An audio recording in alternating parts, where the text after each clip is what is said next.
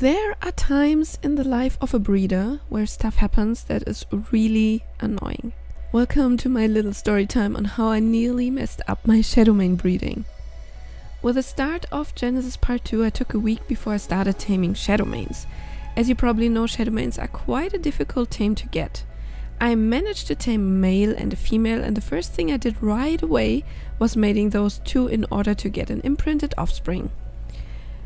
When I only have two animals, I like to keep those in base and use the offspring for farming and fighting. In case I lose my animal, I will still be able to rebreed a new one. The night after, I tamed a few more shadowmanes to improve my base stats. My big plan was to start breeding shadowmanes in order to get mutations.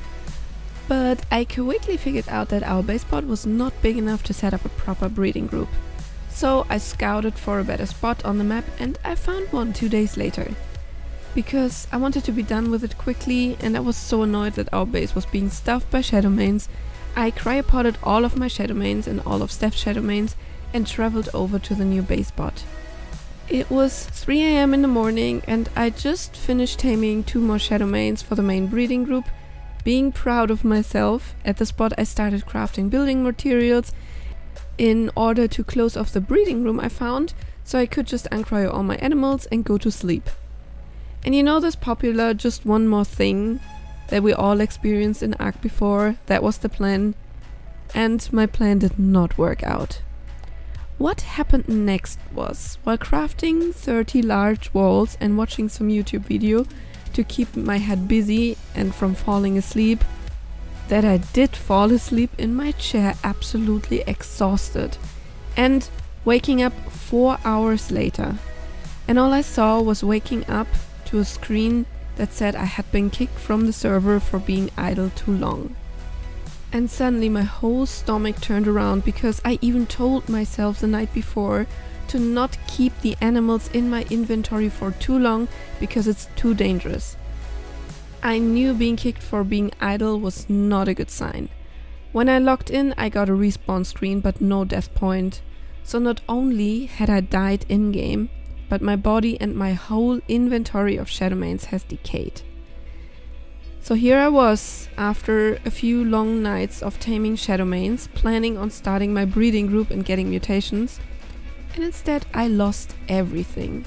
I was totally devastated. I felt like logging out again and being mad at myself. I messaged my tribe mate that I also lost his shadowmanes and that he imprinted the night before. And he was not mad at me, he just told me, well, that happened to him before and everything is replaceable. Well, maybe, but my pretty shadowmanes. I also wanted to feed them mutagen in order to get amazing high base level ones. Still mad at myself, I decided to put on my big girl pants and face the situation and fix it, even if it means to retame new shadowmanes. I traveled back to the main base, not knowing where and how to start. I was yet still tired. I just had 4 hours of sleep after a long night and did not really wake up with a nice event. And then I saw the 2 shadowmanes that I bred as mounts the night before. The reason they were still in base was that I was too tired noticing them. I was absolutely sure that I had cryoed all of them, but those 2 were standing there as if nothing had happened. And you can't imagine what a relief I just felt, knowing that the most annoying part of taming the mains was not on my list anymore. Even though I lost 30 shadowmanes, 6 of them wild tames, on one night, those 2 random shadowmanes would become the new base of our breeding line. It took me a whole day to get back to the number of shadowmanes that I lost. Rockwell, bless boosted servers, and where am I now? A few days after that OOPSIE, a few short nights and element farming sessions, I just hit the 100 life points and passed the 130 melee points on them. So everything did work out in the end. But what did I learn from the OOPSIE though? Never take all your animals in cryos with you, never play when you want to go to sleep, and the one more thing is never just one more thing.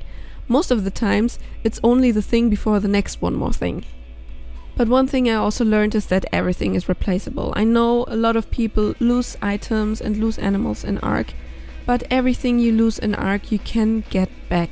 Because you started at 0, so starting again from 0 is not a big deal. But I do understand very well what happens when you're mad at yourself because stuff didn't work out the way you wanted it. And why am I telling you the story? I'm telling you the story just to tell you not everyone is perfect, no matter how much you look up to that person. I messed up big times, and in the end it was not that much of a mess up. Even if I didn't have those 2 random shadow mains, I could still have just tamed 1 or 2 new shadow mains and start over. So it's not a big deal. Arc takes and arc gives, and sometimes it's just a matter of putting yourself together again, grabbing everything that you can grab and start over.